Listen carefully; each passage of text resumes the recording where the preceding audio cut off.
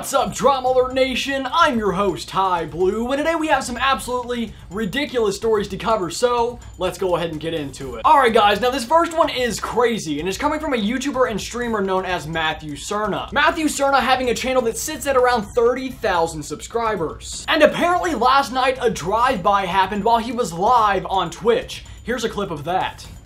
There's like 20 dudes up there. Did you hear that, you guys? Someone just got shot, I think. Did you guys hear that shit? Oh my god, do I need to grab a gun right now? That was actually really close. And now a car speeds off. A car just sped off. I think my neighbor just got driven, but you know, let me go check actually. Hold on.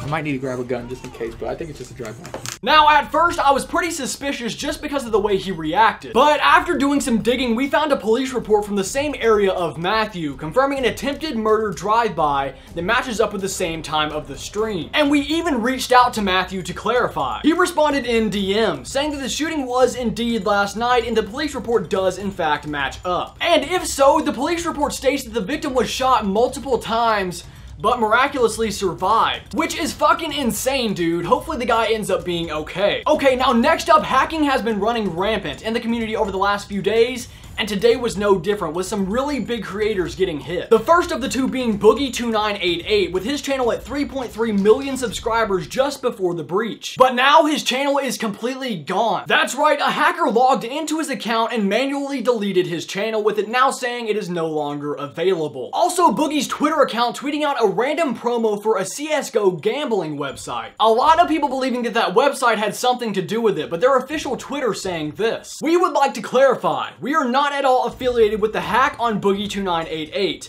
We are investigating and are trying to learn more." And now the person who everyone is saying really hacked Boogie said this: "Just to clear things up, no other group had any involvement in this. Boogie did not quit YouTube, I closed both channels." Showing evidence with 2 screenshots of him having access and changing passwords to his accounts. And the other creator targeted today being Superwoman, aka Lily Singh. Her account tweeting out this: "Imagine getting hacked by Poodle Corp. Oh wait, you don't need to. Laughing my ass off. And haha, Lily Singh, more like Rex Singh." Then tweets pouring out saying hacked by Poodle Corp. And of course her channel with tons of titles changed. Now a lot of people are saying that the hackers behind this are getting info and passwords from it being leaked and posted to websites. I'm not too sure how this is really happening. I don't really know the ins and outs to this sort of stuff. But if you consider yourself a potential target, I recommend changing your password and 2-step verification. I mean, I don't know if that'll help, but it's not gonna hurt. Okay, now moving on. A streamer has apparently been getting death and rape threats recently. That streamer being so vindictive on Twitch. She said this last night: "I feel so uncomfortable live on stream because someone who frequents my stream thought it was funny to joke about killing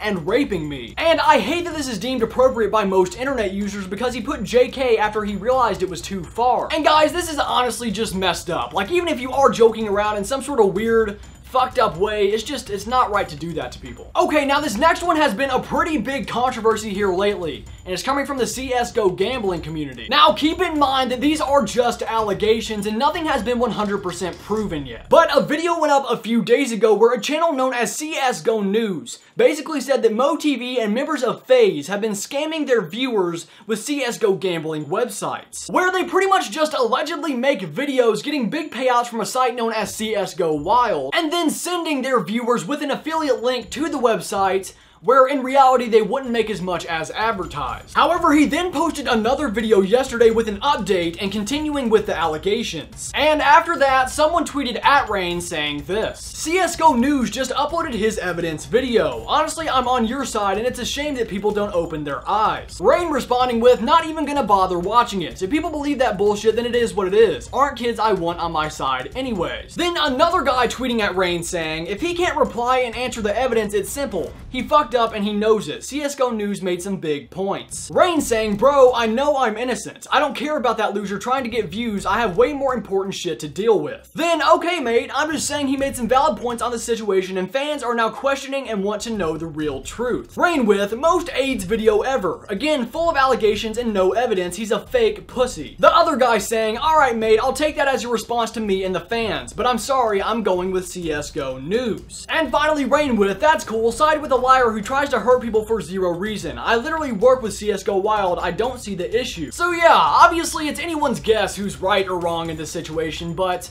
I don't know if it's Rain's best choice to just ignore the allegations. He said this today. So the same kid lied about me some more on a video. What's new? Really don't know whether to say something or just ignore him, lol. Alright, now next up, servers for Smite went down on multiple different platforms today, and they may have been hacked with a very interesting error message. Sent in from a viewer, it says, emergency restart, game back shortly, apologies bitches. Now it seems Hi-Rez has fixed the issue, saying that the incident was resolved. GG Smite, GG. Alright, now this last one is pretty fucking funny and it happened live last night. Apparently while Nudah was streaming, he got a little sleepy. Here's a clip of that. Rock-a-bye Nudah in the treetop. When the wind blows, the cradle will rock. And when the bow breaks, the Nudah will fall. Then down will come stream.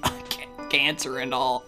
Jesus Christ, sorry for that. Alright, that's all the news we've got for today, guys. If you enjoyed DramaAlert, do me a favor and give this video a like. And as always, this has been your host, Ty Blue, and I'll catch you guys next time. Peace. Congrats on 1.5 mil. Been here since 1.6 mil. Ah!